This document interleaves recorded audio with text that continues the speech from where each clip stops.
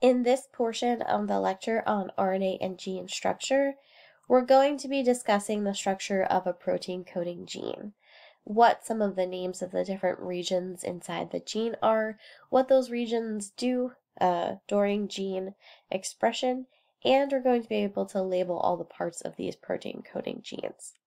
So in order to kind of understand gene structure, first we have to talk about what a gene is.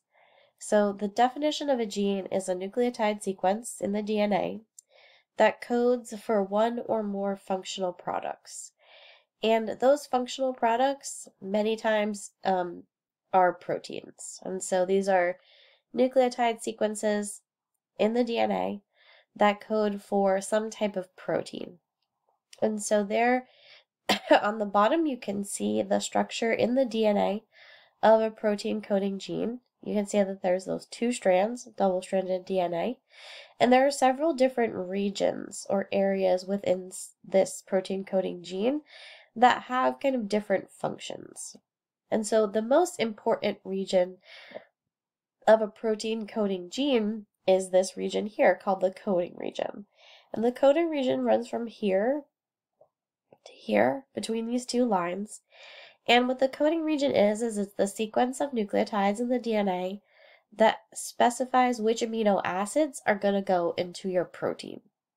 So this is the sequence that determines the protein sequence. It always begins with the same three nucleotides, ATG in the DNA or AUG when it's transcribed to mRNA. This three nucleotides is referred to as a start codon because it's the start of translation or protein synthesis.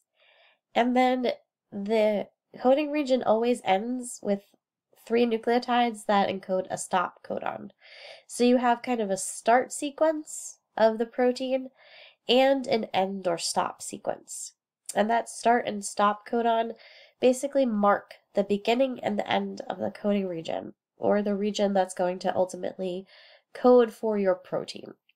And so what you'll see is that on either side of the coding region, whether we're talking about upstream or before the coding region, or downstream after it, there are several other sequences as well. And so if we focus on the upstream portion of a protein coding gene, or the portion before that coding region, we first come to the promoter of the gene. And the promoter is the sequence in the DNA that acts as a binding site for this enzyme called RNA polymerase. And RNA polymerase is the enzyme that performs transcription, or will take this DNA and transcribe it into an mRNA. There has to be an area on the DNA that attracts RNA polymerase and allows it to sort of bind onto the DNA so that this gene can be transcribed. And that's what the promoter region does. The promoter sequence itself is not transcribed. It doesn't get made into RNA, and nor does it get translated into protein. It just is a binding site for this particular enzyme. If we move a little bit downstream or closer to the coding region, after the promoter, there's a sequence between the promoter and before the coding region called the leader sequence. And this leader sequence is transcribed or made into RNA, but it's never translated. This sequence you will see in an mRNA, and it becomes what we refer to as the 5' UTR, or the 5' untranslated region, UTR. And so it tells you right in the name that this sequence will never be made into protein, but it does allow recognition of the mRNA during translation, and it allows the ribosome a place to bind. So that leader region is important as well.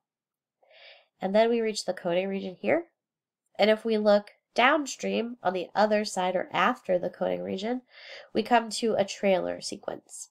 The trailer comes immediately after the stop codon in a coding region of the gene, and it prepares the enzyme that does transcription, RNA polymerase, to be released.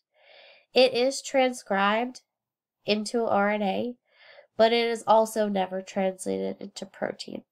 And so it becomes what we refer to as the 3' UTR, or the 3' untranslated region in an mRNA.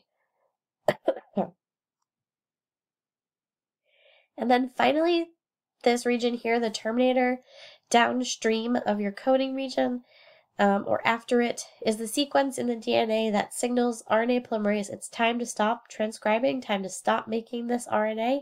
It's officially done, and it allows the enzyme to dissociate or be removed from the DNA. The terminator is not transcribed or translated into protein. It's just like the opposite of the promoter region. So the promoter region allows RNA polymerase to bind. It's not made into RNA or protein. And the terminator region allows RNA polymerase to unbind. It is also not made into RNA or protein. And so what you can see here is at the DNA level, we have the promoter, the leader, the coding region, the trailer, and then the terminator in our protein coding gene. If we were to transcribe or turn this DNA into RNA, we would have the enzyme that does transcription binding on the promoter and starting transcription right here at this transcription start. Transcription would proceed all the way through the leader, the coding region, and the trailer, and then ultimately it would end at this terminator point. And you can actually see that reflected down here in the size of this mRNA that was transcribed. We now no longer see the promoter area. We've shortened this sequence.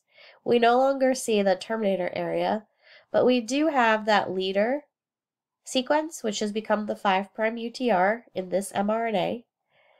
And we have the trailer, which has become the 3' UTR. You can see that start sequence here, marking the beginning of the coding region, and there's that stop sequence here, marking the end. And so this would be the mRNA transcript that's made via transcription from this protein coding gene. And so inside of of the coding region of a protein coding gene, there are two kind of different types of sequences. There are exons and there are introns. And they both exist inside the coding region, or the part that will ultimately become the amino acids in the protein. And so what you can see here is we have in the DNA level 3 exons and 2 introns. And after transcription takes place, we still have in the RNA level 3 exons and then 2 introns. But as that mRNA matures into something that will ultimately become the protein, we now only have 3 exons. We've removed those introns from the sequence here. And that's because exons are the sequences in the DNA that will ultimately end up in our RNA and become translated into protein. Exons will exit the nucleus and become translated. Introns, however, are sequences that will be removed from the final mRNA before it's translated into protein. Introns stay inside the nucleus. They are synthesized in this pre-RNA and then they are cut out. So they are never translated into protein. So it's your exons that will become the protein via translation. They exit the nucleus. Introns stay in the nucleus. They're removed and they're never translated. And when we're talking about exons and introns, even though we remove these introns from the final kind of gene product, they stay in the same order. So exon 1, 2, and 3, even after removal of introns 1 and 2, stay in the same order. 1, 2, and 3.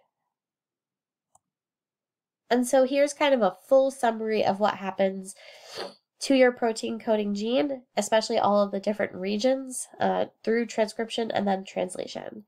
So at the DNA level, you've got your promoter, you've got your coding sequence in orange, and then you've got your terminator here in red, right? The leader sequence is right here after the promoter. The trailer sequence is here right before the terminator. As transcription takes place, RNA polymerase binds to the promoter, but it doesn't transcribe it. So you create a piece of RNA that starts with the leader region includes the coding region, which now has your exons and introns in it, and includes the trailer region, but does not include the terminator. And then after RNA is processed, those introns stay in the nucleus. Exons will exit as the final protein coding sequence. The leader becomes the 5' UTR, or the 5' untranslated region. The trailer sequence becomes the 3' UTR. And now this fully mature RNA can be moved to the ribosome for translation.